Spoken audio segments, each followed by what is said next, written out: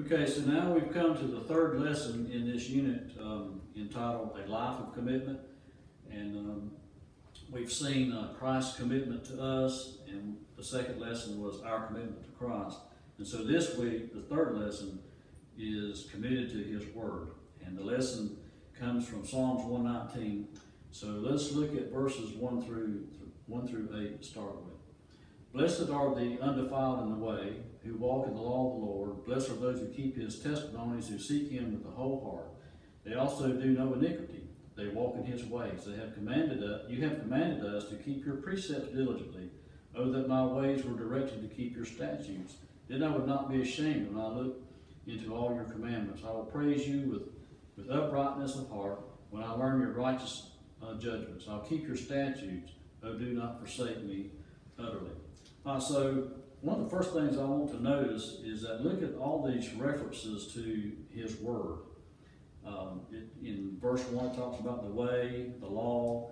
In verse 2 it talks about testimonies, precepts in verse 4, your statutes in verse 5, your commandments in verse 6, your judgments in verse 7. So there's like 8 different references, different ways of saying His Word. And so I thought that was interesting. And so the way is talking about blessed are the undefiled in the way, referred to in verse 1 there, obviously means your manner of life. And so, in this instance, the way of righteousness. So it says, blessed or happy. My Bible says blessed, but there are translations that say happy. Either's good. Blessed are we if we walk in the law, His Word, of the Lord. And in other words, there's a blessing that comes with walking in His way, studying His Word, obeying His Word. And verse 2 also starts off with the word blessed or happy. And it says if we keep His testimonies. And so that would be then a reference to things concerning God's character. And so the phrase whole heart is interesting too, because in the Hebrew language, it's in the emphatic position, which means that's heavy, or it's forceful, right? Emphatic position. And so what it means though is that a pure obedience from the heart is alone acceptable. The heart's got to be clean. The heart's got to be pure. We can be obedient without having a pure heart. We understand that. You can do things and it'd be a burden to you. No reward there. No reward there. All right? You can attend worship services. You can come to Sunday school. But if it's a burden to you, you've got some ministry going on and it's really a burden to you, there's just something really wrong with that. And so you've got a heart problem, and you need to see about that. Something obviously wrong. All right? So if you're serving in any capacity and it's a burden, you really do need to do some checking up. Verse 3, they also do no iniquity. They walk in His ways. And so here, what we have here is a positive and a negative. Those that walk in God's law, that's the positive, will keep clear of the iniquity, which is the negative. And so it's not enough to know what to do. You got to do it. And so many of us probably know a whole lot more Bible than what we're actually doing. And so that's what it's getting at here. It's not enough just to know it. We also got to do it. In other words, the doers of the Word are not hearers only. That comes from James. So we study, or we read and study the Word so that we can apply it. That's the whole thing. And what I try to do in teaching is, give the technical sense of the words, what's it actually saying, the doctrine, the theology, but we also have to apply it, right? So once we learn something, then we need to apply that. And so we read and study so that we learn it mentally, but then we got to apply it, all right? Verse 4. You have commanded us to keep your precepts diligently. So another word there. Again, we have a word here that's in the emphatic position. And you is a reference to God. Some translations thou, but it's a reference to God. And God is in the emphatic position. So we could reword this verse and read it like this. God has ordained his precepts for diligent obedience. God's serious about this. All right? We're talking about a pure heart here, above all else. We got to observe what we learn and do it diligently. And by doing so, then, our lives are happy or blessed, peaceful.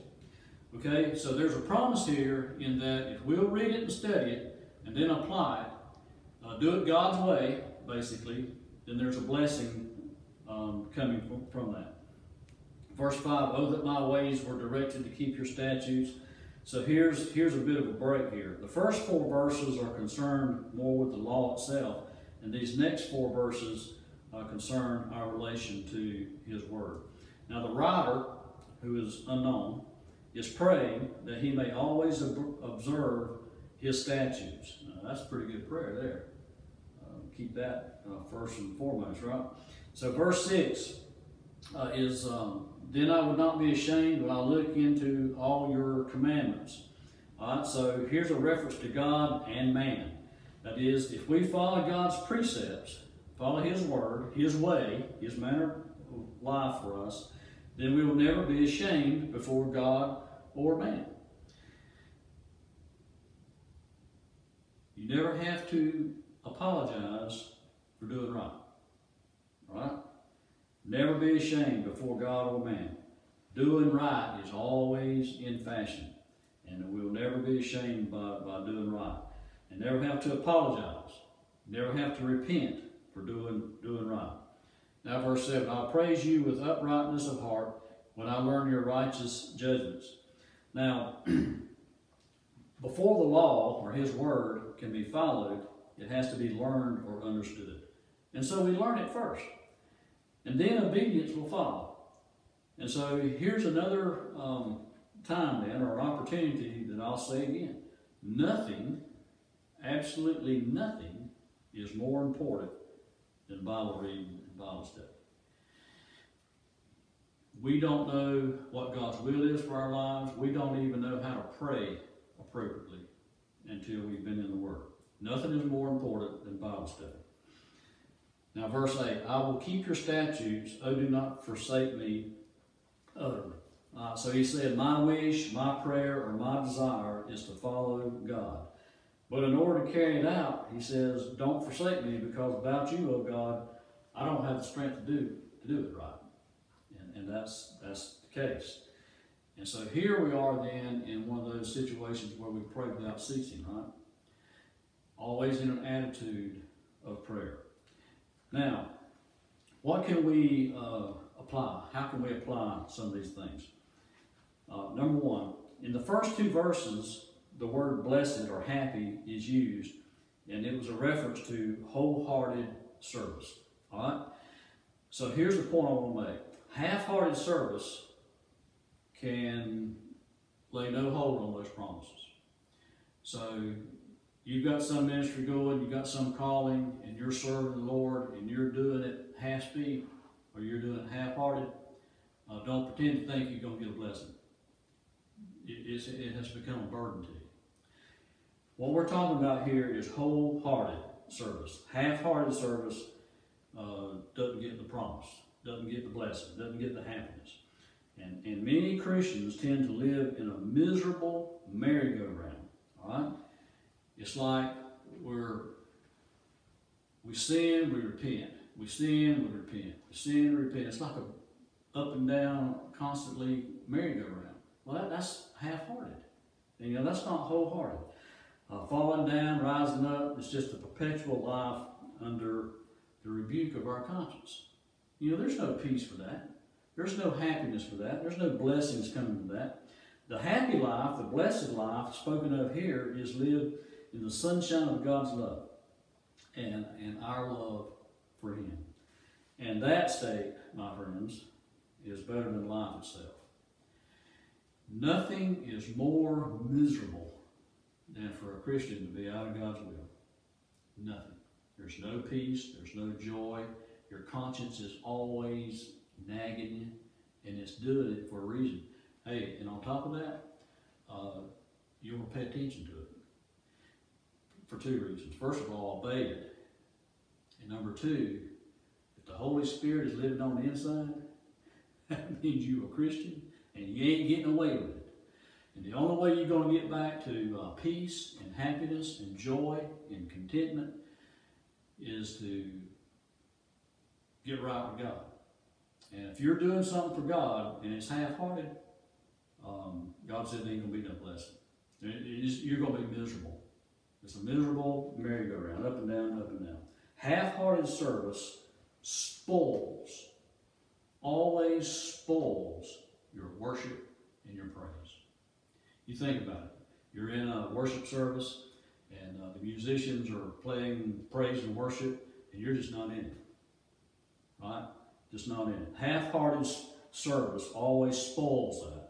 And you can't worship right. You can't praise right. Nothing is more miserable to our soul than to be lukewarm.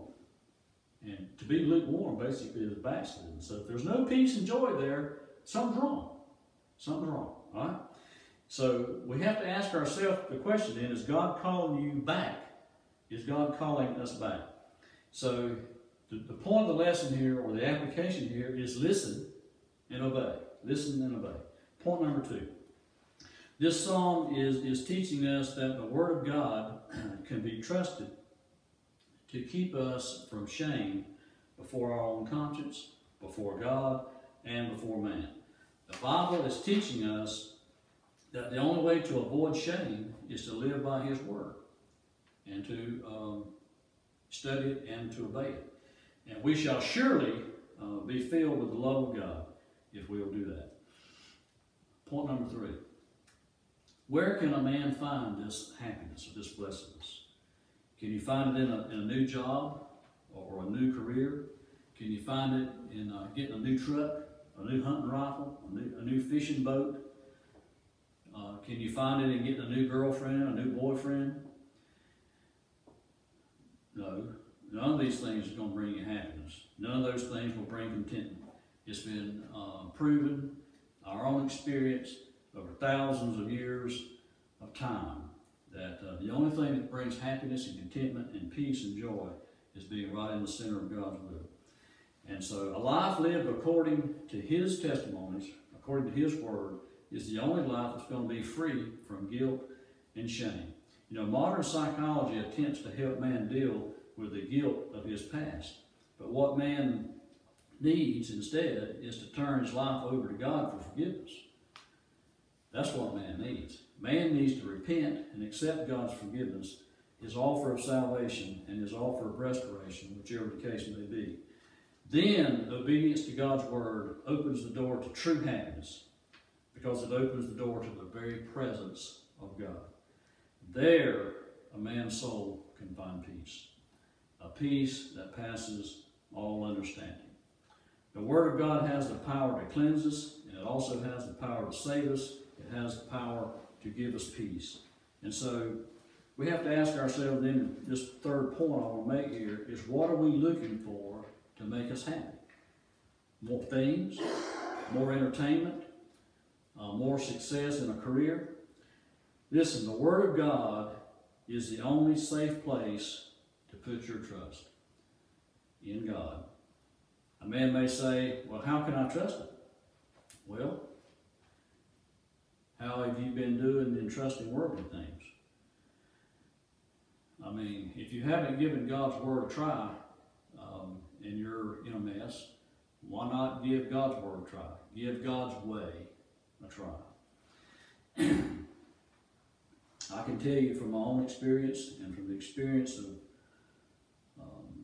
many who've been before for thousands of years that the Bible has never failed. God's Word has never failed. And so if you've tried everything else, why not try it God's way? Now, verses 9 through 11.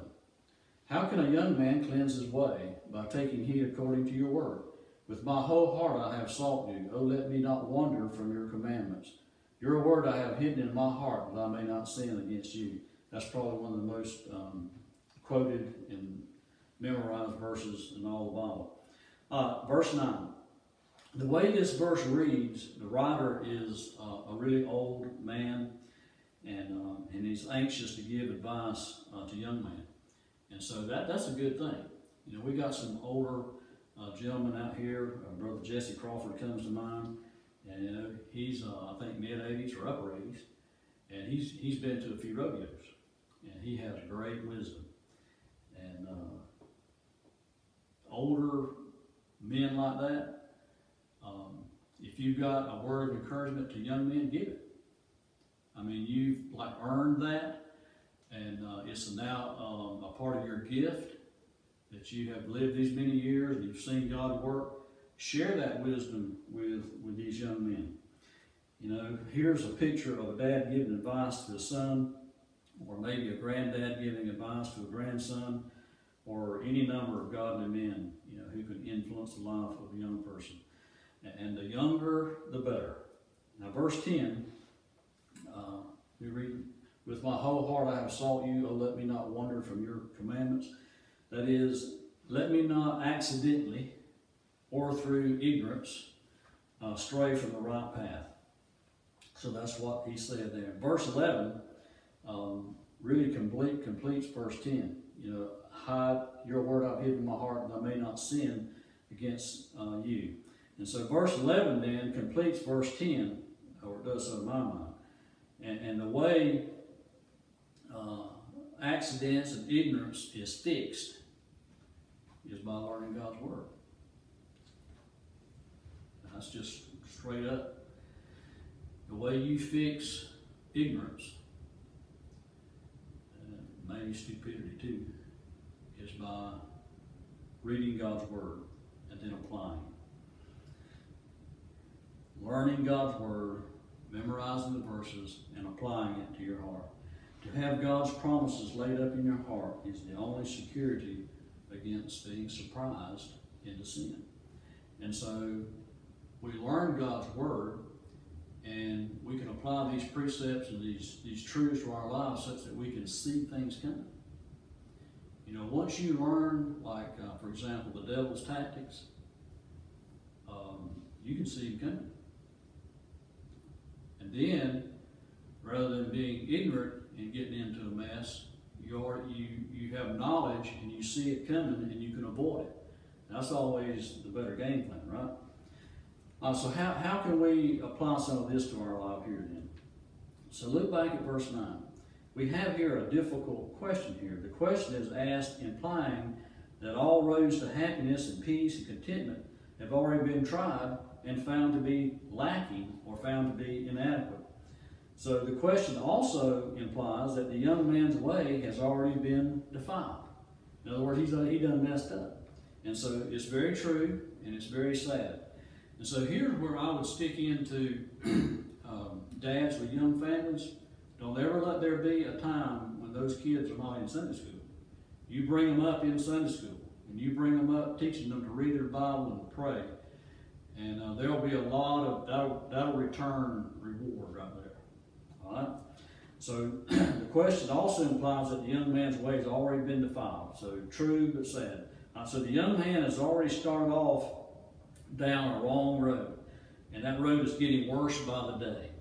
So here's a young man then, in our verses here, here's a young man that has already defiled himself. He's already gotten into a mess. He's not a clean way. He's going down a road that needs to be cleaned up, in other words. So it's not a clean life that needs to be kept clean. He's already in a mess, and now he needs to clean up. And so, you know, being clean and keeping yourself clean, that's difficult enough.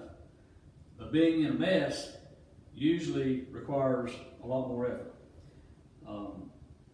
So here's a young man that he's defiled and he needs to be cleaned up or made clean. So here's the picture of a man that's allowed his passions then to control him. And his mind has been controlled.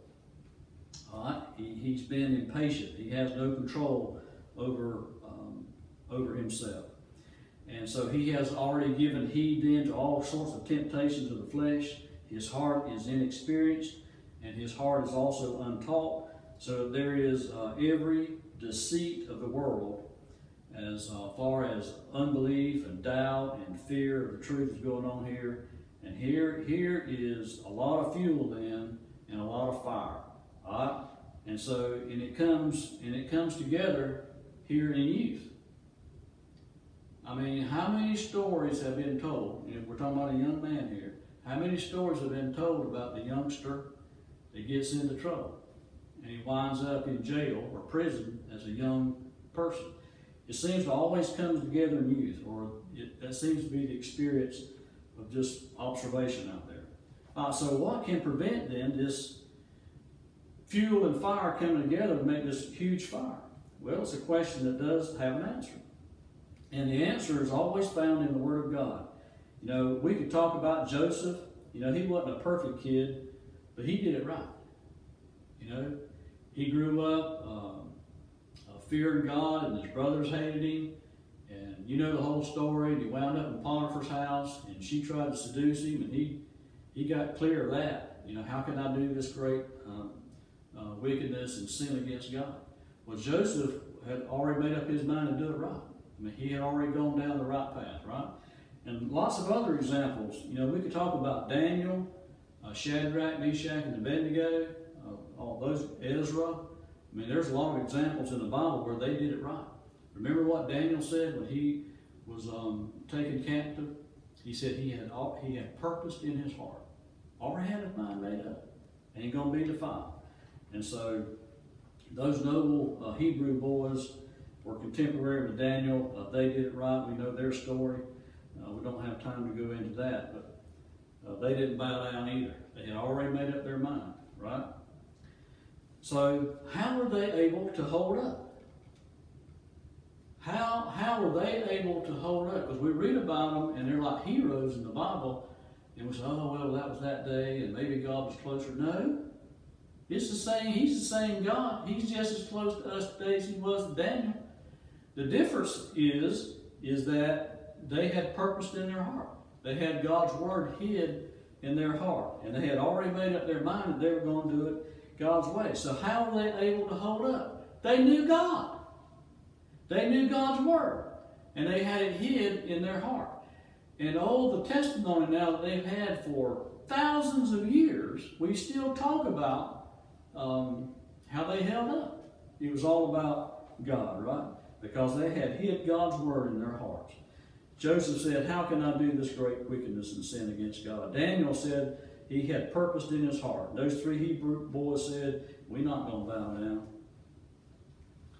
How could they stay clean? They started out clean and they stayed clean. Because they kept God's word. They kept God's word in their heart. How does a defiled man clean up? Same way. The Bible says if we confess our sins, he is faithful and just to forgive us and cleanse us from all unrighteousness. Now that has become maybe my favorite Bible verse. 1 John 1:9. If you'll confess, he said, I'll clean you up. Man, I'm glad it's in there too. God's word can keep us from thinking bad thoughts. That's right. It can keep us from doing sinful things. And it can keep us from saying sinful words. God's word has the power to keep us from all these sinful things. Or all those things are going to keep us from God's word.